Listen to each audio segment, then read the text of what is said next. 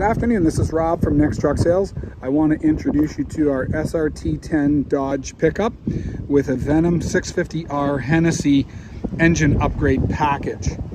This features, originally when this truck was built in 2005, it had the 8-liter V10 at 505 horsepower. Hennessey took the engine, tore it all down. They put stroker crank on it. They put different pistons, connecting rods. They put roller cam, ported the heads, and put exhaust long tube headers on it. And it increased the horsepower to 670 horsepower at the crank. So this thing is a rocket ship as far as fun to drive factor. It's a blast. It's not something you'd want to be driving in low traction conditions because it is a live axle with springs at the back, so connecting is a little tricky, but it's fun. It's a 6-speed manual, so you can do lots of fun things. This is a tire burnout machine if that's what you want to make it. Other than that, it's probably good for going for ice cream and driving around. I'll take you under the hood. I'll show you the truck inside, and if you're interested in the truck and you're watching this video from the US, the truck is currently in Canada, but we will include delivery to Buffalo in the purchase price, and we will take care of all of the customs paperwork required to bring the title from Canada to USA. So let's have a look under the hood. Let's start there because I'm sure everybody is curious as to what's under here, and I'll show you some of the things that are visible, and there's a lot of things that are not. I'll turn off the engine and then we'll get it running, and I'll just do an audio only with the engine running. I don't want to be talking over the engine. So the first thing that you're going to see is it's got a cold air intake, so it's going to pick up, that's an active hood scoop. So if you look here, you'll see that scoop is open, and that's going to draw air into this pickup, which then goes into the air filter box and then into the front of the throttle body.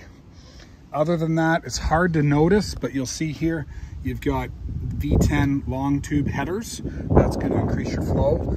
Like I said, Hennessey took those heads off, they ported them, they put roller cams in them, and then they put stroker crank along with new pistons and connecting rods to go along with it. Other than that, it looks fairly stock. There is some cosmetic bits and pieces to the outside that kind of indicate that it's the upgraded model, but beyond that, there's not much to see. So let me just show you what we've got here. So we've got the Venom calipers, at least it could be the SRT10 caliper with a Venom decal on it. You've got Hennessey performance wheels. These are 22-inch upgraded from the stock 20s. Okay, we've got a badge here. I'll take you on the inside. There's some badging on the outside, or on the inside as well. Fuel filler door is there. Okay, we've got red Hennessey calipers. This has EBC brake pads. These are the low dust version, which you definitely want if you've got chrome wheels. At the back, obviously you've got your Viper badge, but your Venom 650R. Interestingly, when they originally sold these, they ran out of tonneau covers and they weren't able to supply them. They only were able to supply about 30% of the trucks that were built. Everybody else got a credit. This one doesn't have a tonneau cover. Probably aid in top speed performance, but as far as anything else, I don't think you're planning on driving 200 miles an hour in this truck anyway.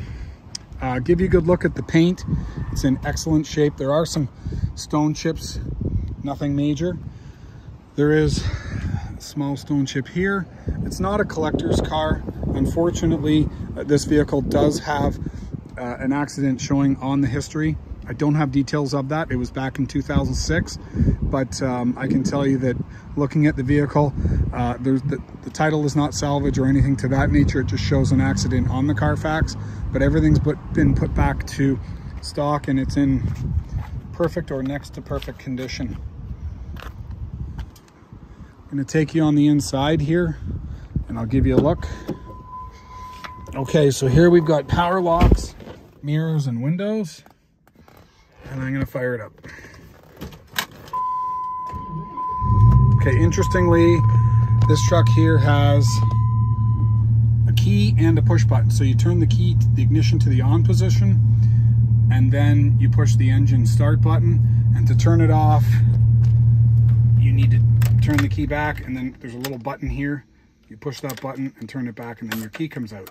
So to start it, turn the key to the on, clutch in, push the start. There you have it. Okay, so we've got air conditioning, manual air conditioning. We've got a Pioneer deck that's been upgraded, and when you're in reverse, you'll see the reverse camera. I'll let it power up and initialize first before I try to put it into reverse, but we do have a reverse camera. In here we got 76,000 kilometers. It's about 45,000 miles. I'll convert that in the advertisement. The speedometer and odometer.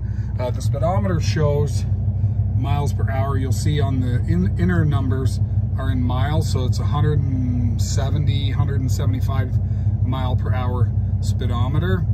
Not sure if we can switch over the distance. It may be able to be switched. You'd have to probably go on one of the forums to determine that, but that is around 45,000 miles. Take a look in here. We've got our, I might be able to switch it over here from metric to imperial, but we'll come back to that. You've got your home link. I've got interior buttons. There is no sunroof.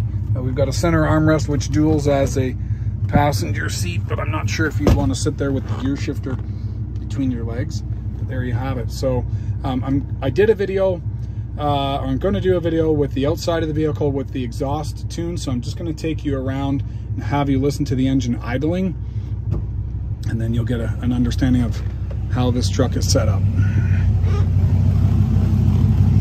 Oh, one other thing before I go into that, it's got an upgraded sub in the back. This looks like an aftermarket setup. Power bass. Not sure if you even want to listen to a stereo in this thing.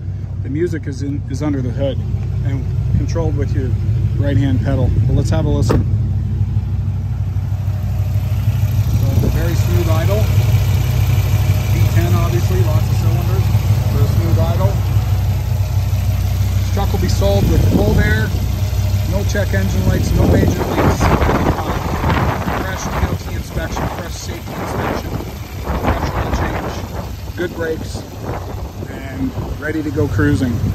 Okay, I'm going to close this up and I'll give you a listen to the exhaust.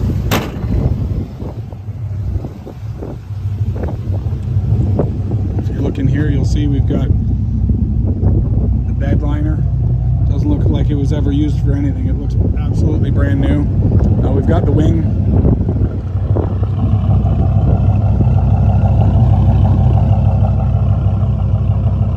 There's no smoke. We were revving it up. There's no smoke whatsoever coming out of the tailpipe. It's not using oil.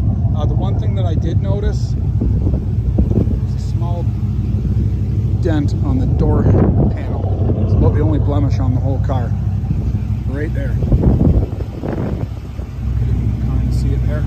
Other than that, paint is 9.9 out of 10. I do see a little bit of this plastic door panel peeling off. It looks like it's held on with double-sided tape.